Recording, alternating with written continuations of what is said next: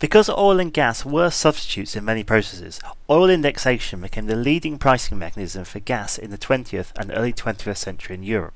During this period, gas typically traded on long-term supply contracts, but the European market has changed considerably in the last decade, with trading at gas hubs such as the National Balancing Point in the UK and Untitled Transfer Facility in the Netherlands having gained rapid importance.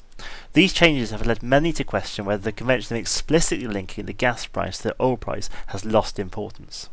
Over the last 3 years, a number of academic papers have looked at the main drivers of natural gas prices in European markets, and as a base they typically track the development of the spot gas market at the TTF hub, since this is the most liquid and mature trading hub in continental Europe. In the short run, fundamental supply and demand factors are especially important for the development of the day-ahead price.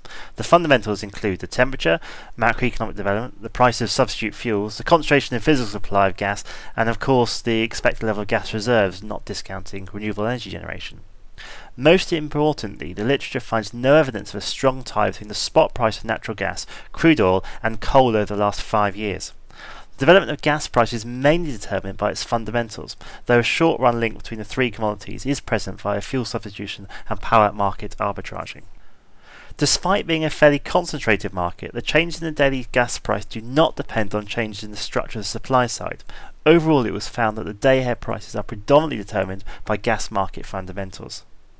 At a pan-European level, the policy measures implemented to introduce competition in wholesale gas markets and to integrate these markets by reducing cost-border barriers appears to be successful in realising an efficient working gas market.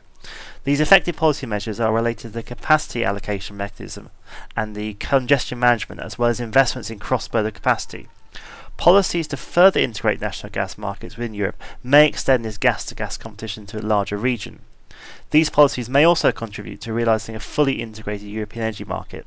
In short, therefore, in contrast to the often repeated assertion that European gas prices are dominated by a combination of oil and long-term contract prices, the most recent studies indicate that gas market fundamentals are now the dominant factor.